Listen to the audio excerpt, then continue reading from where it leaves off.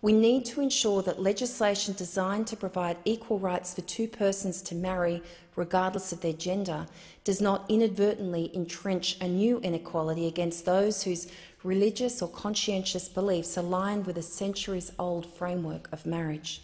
So while I will vote yes to the final bill, regardless of which amendments are adopted by this House, as the Treasurer and Member for Cook said in this place, it is now time to pass a truly inclusive bill, one that recognises the views of 100% of Australians, not just 61%.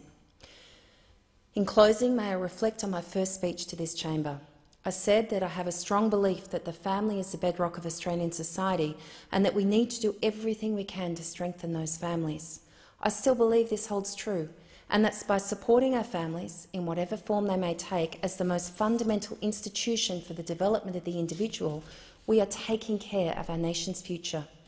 It is my sincere hope that with this legislation enacted in the Australian Parliament to allow same-sex couples to marry, that the focus of the Australian Parliament, and indeed our nation, becomes how we can continue to work on supporting and strengthening Australian families. In the future, when each one of us has long since left this place, my hope is that the mark of our maturity as a nation will be our emphasis on honouring and strengthening our families and defending the freedoms which are so deeply ingrained in our national identity. It is a hope I believe we can build on firm foundations, and a hope in which I am personally convicted through my lifelong belief and faith in my God. To those for whom the postal survey was not the outcome they voted for, rest assured I will continue to fight to ensure that your freedoms are protected and our families are strengthened to benefit our Australian society and our future.